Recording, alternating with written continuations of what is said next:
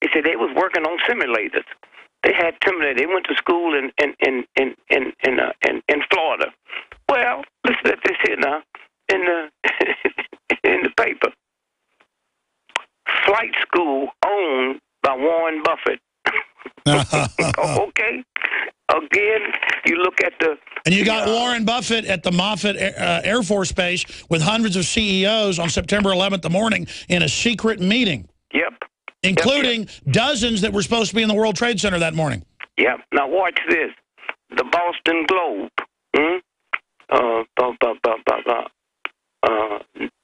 This is crazy. September the 18th, 2001. Flight school says FBI trained suspects prior to hijacking. Okay, and so the interesting thing is when the Condoleezza Rice, when that story ran in the San Francisco Chronicle, not another paper ran it. Now that Friday, September the must have been the Friday before. Friday before, but that Friday after, San Francisco Chronicle front page story says ex-Secretary of State George Shultz had received information the Friday before not to go into New York to a certain meeting.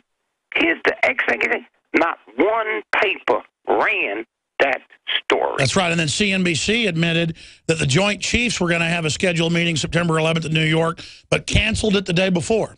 Yep. And so when you stop and think about, so now you can get your message out there a little bit better because you got all these internet radios. And so when I stop and think about the first of the month, headlines, J.P. Morgan bankers leaped to his death from skyscraper in Hong Kong. Do you realize they call it suicide? Well, let's let them get by with that for a minute. To his death. There's 18 suicide of major bankers since the first of this year. Yeah, and it's more than that last year. What do you think's going on? The New York Times let's even say if it was suicide. These ain't no little peons. One of the guys, they said commit suicide, he just received a $300 million bonus. He said they shot himself in the head 8 times. So why? Just play it straight. How come that story wasn't published? Now, let me show you, especially you Americans that love America, let me show you what it is to love. I ran for the president, the first Negro in the history of America to run for president of the United States in 1968. So people say, well, what about Jesse that? No, they ran in the primary. Had this president now, Obama, not won the primary, you sitting now talking to the only Negro that ran. Now, I can't say that now because Obama ran, but all the other black folks, Shirley Chisholm, they was running in the primaries. Now, let me tell you what happened. They was planning on tricking. This was a Rockefeller trick. They was planning on tricking the election, okay, to put Rockefeller in the White House through Nixon. Nixon didn't know nothing about it. Nelson Rockefeller could not read or write, so he would have a hard time running for president because he couldn't read a speech. And his brother David, one of the greatest bankers in the world, couldn't read or write. Now, when white folk can't read or write, they call it dyslexic. When black folk can't read or write, they say he didn't have a daddy at home. Okay, let me tell you something about this daddy at home crap. I was in the military. There was no war going on. I wasn't married. I didn't have a family. But if I was married and had a family, as long as America's telling you to go to the front line and kill somebody you don't know, that seems not to affect your family if you get killed. But if I walk out the house on my own, the problem in the black community ain't no black man at home. Well, what about the Italian mafia? 99% of the mafia was Italians. Now, 99% of Italians wasn't mafia. They go to church every day. Now, you tell me about family values?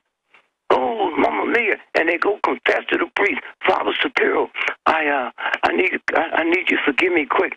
I killed 27 people last night, and you got to do it quick. I got 12 more to kill by noon. That don't seem to count, okay? But when it gets to late, I can take a prostitute after this show around the world with me, and as long as I call that prostitute my secretary, that's a tax write-off.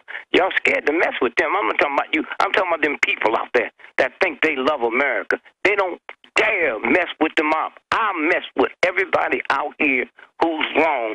And all I say, if you ever kill me, you didn't get an innocent bystander. Now, let me tell you why I'm telling you about that election. They was going to trick it so Nixon wouldn't win. Okay? And that's why they shot at George Wallace and meant to kill him, because he would take votes away from them. Okay? Now, the election was on the 4th of November, 1968.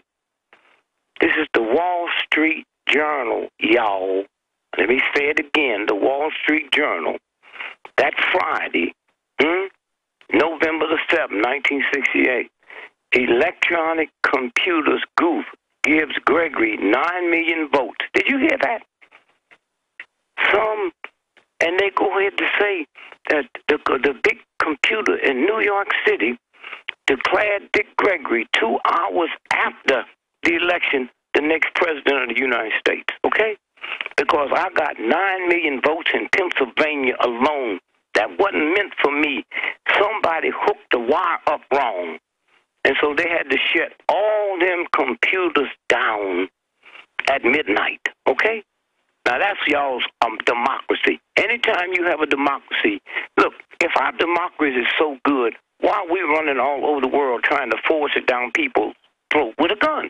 Anything good, you don't have to force on nobody. Ask a prostitute, okay? And so consequently, when we wake up and see where this is going, it's too late. Okay, it's too late. And so consequently, what we looking at, oh yeah, there's warriors out here that if they kill me tomorrow, I died. I told my wife and family, it's not about us.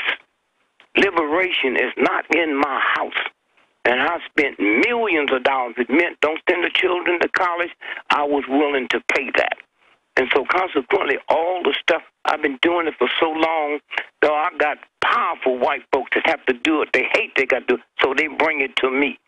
And so consequently, if your listeners look up the island of Diego Garcia, how it factors in, now listen to this, to the Malaysian flight, the ABC put that out. They slept. All you got to do is pull it up. March the 18th. Yeah, that's the big U.S. military base. Oh, it's a big, nasty, vicious military base where they do all kind of dirty things.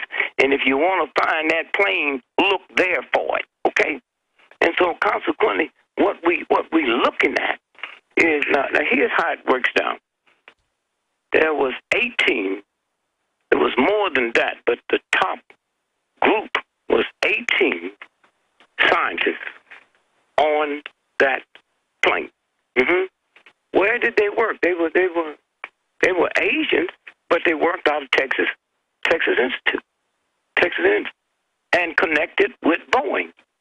And so they wasn't going there. They was going on another assignment. See, what America will do, it will let lots of companies, they will let them factor stuff out because we got a Congress. And somebody I understand. What's your bottom line? Because I want to play a clip of your new film and have you back in a few weeks to get into that. DickGregory.com to find the film.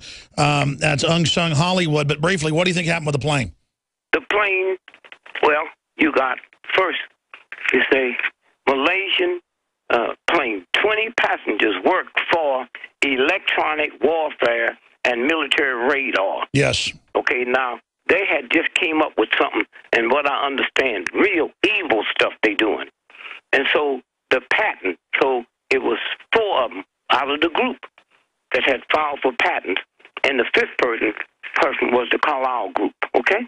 Yes, I knew that. Now, when those 4 disappear or get killed, okay, the patent was not granted till 4 days after the plane was missing, okay? The patent. Now, if you had one of those patents, your family don't get it because the plane was missing or you were dead before you got to. Well, I've seen this before when you've got like 50 Egyptian top generals on an aircraft, it just disappears. When you've got Congressman McDonald on a plane with key people, it disappears. We've seen this before, and I've said from the beginning that it could be a brain heist or a way to get rid of some people, and they just redirect it to a military base. And Dick Gregory, I think you're on it again. Promise to come back in the next 2 weeks, commercial-free. It's always amazing. Briefly, we're going to play a few minutes from the new film that folks can find out about at dickgregory.com. 60 seconds on Unsung Hollywood. My pleasure, brother. Thank you. Briefly, tell us about Unsung Hollywood. And we're going to play. Unsung Hollywood is where it's a black TV station, TV One, owned by Kathy Hughes and her son, and they decided to tell the world about a lot of black folks that you wouldn't see on NBC, CBS, and ABC. And so this year was a new series, and they filmed me, and just the American people, they see new things, see things about me now they never heard before, okay? They never knew what I was involved in. I was about to say, John Singleton said they only allow a certain stereotype of black people out, the big director. And so that's basically what this is about. We'll have you back in the next 2 weeks to talk more about Unsung Hollywood. We'll end the show with a couple minutes from the intro of the TV special. See the whole thing at dickgregory.com. Here it is.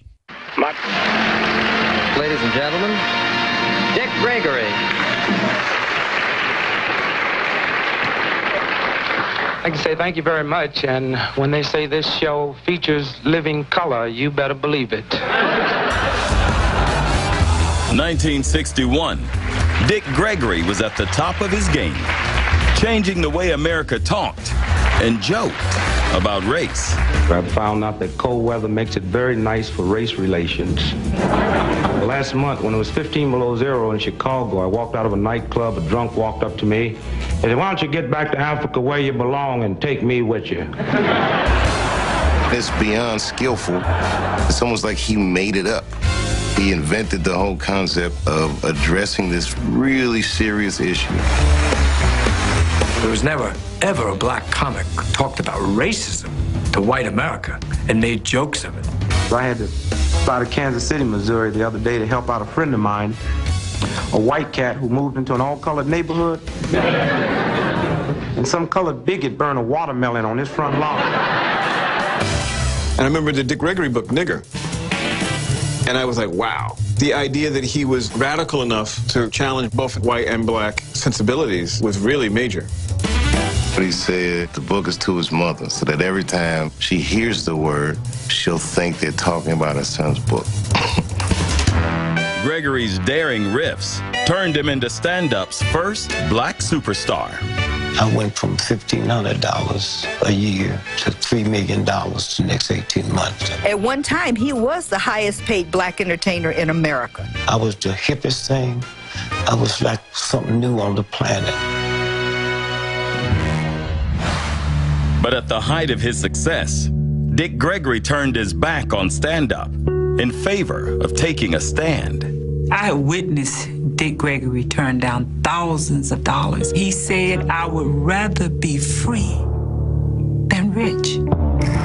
He went back down south on some Harriet Tubman, like, I gotta go get the others. They have their orders. I was trying to set up some ground rules. This was for real for Dick. Not only